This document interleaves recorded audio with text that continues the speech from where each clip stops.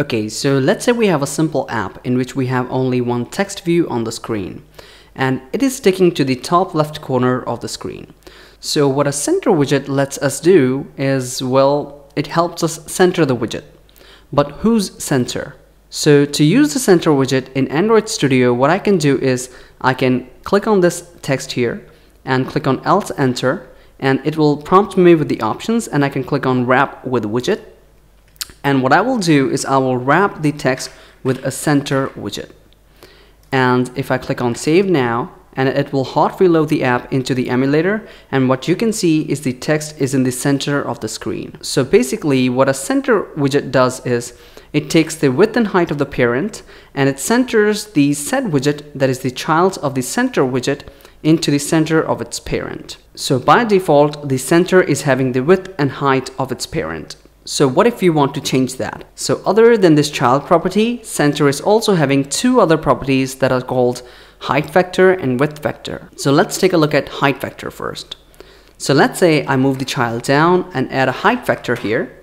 And what a height vector will do, it will take the height of this text view and it will multiply this height by the height vector, and it will assign that height to the center. So right now in the emulator we have a text view in the center here, and if I add a height vector of 2 and if I save the app again, so now what you can see is that the text view is no longer in the center of the whole scaffold.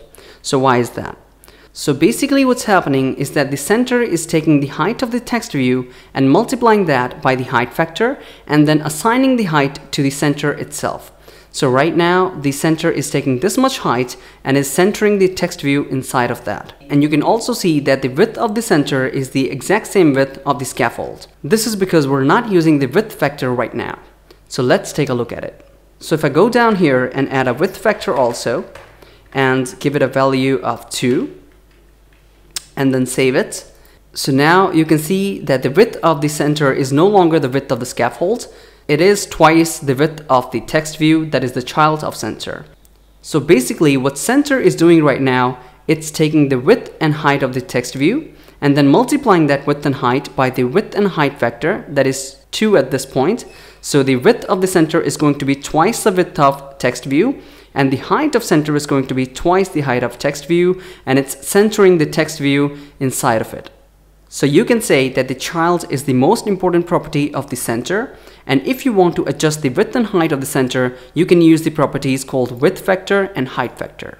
So I hope you have a clear understanding of Flutter Center Widget, and if you find this video useful, make sure to subscribe to RetroPortal Studio for more Flutter Widget Essential videos. See you next time. Peace.